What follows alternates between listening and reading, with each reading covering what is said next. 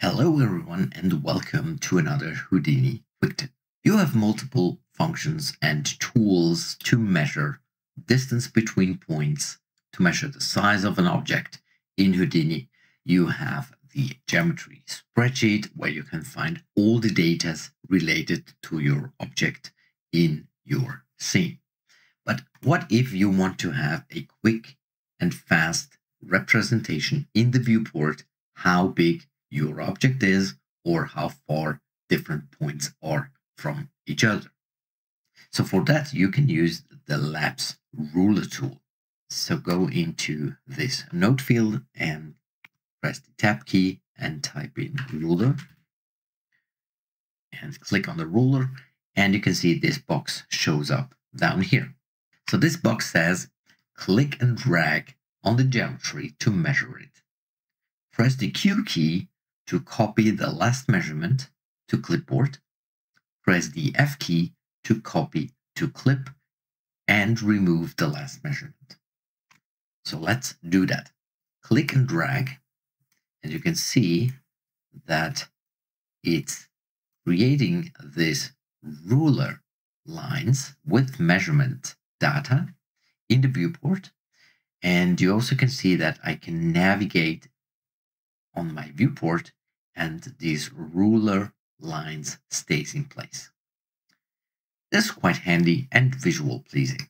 So if I want to know now how big my cube is, I can click on a corner and drag it down and release, and it gives me approximate value. So I can assume, okay, so this cube is about 1 meter, but it's not exactly the number that I'm looking for. Okay, to be more accurate, let's press the F key and delete all these measurements that we did right there. So if I want to be more accurate, I can turn on the point snapping tool, which is this icon here on the sidebar, this point snapping tool.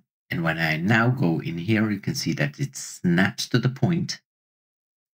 I can click and drag until it snaps, and it shows me exactly 1 meter. I can create another measurement, 1 meter here, 1 meter here, and so on. So now let's say I want to know how far this point is from that point here. So I can click and drag, and it gives me exactly this value. Okay, so I know this point is 0.83 and so on centimeters away from that point here. So you can also show the point number, and you can see that this point number 2 is 0.83 centimeters away from the point 98 from the sphere. So you have an easy and visual pleasing representation of data. So now what if you want to store this value? Okay, so it says here, press the Q key, and then it says copy. It's copy only the last measurement. So in this case, this 0.83 value.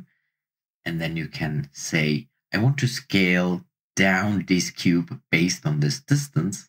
I can control paste this value into the uniform scale.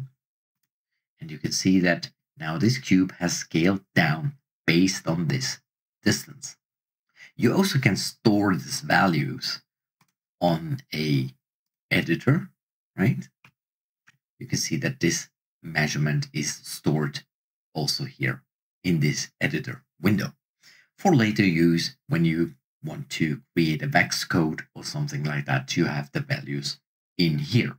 But as I said, you can find those values as well into the geometry spreadsheet. But you can see with only these 2 objects in the scene, I have a lot of values in the geometry spreadsheet.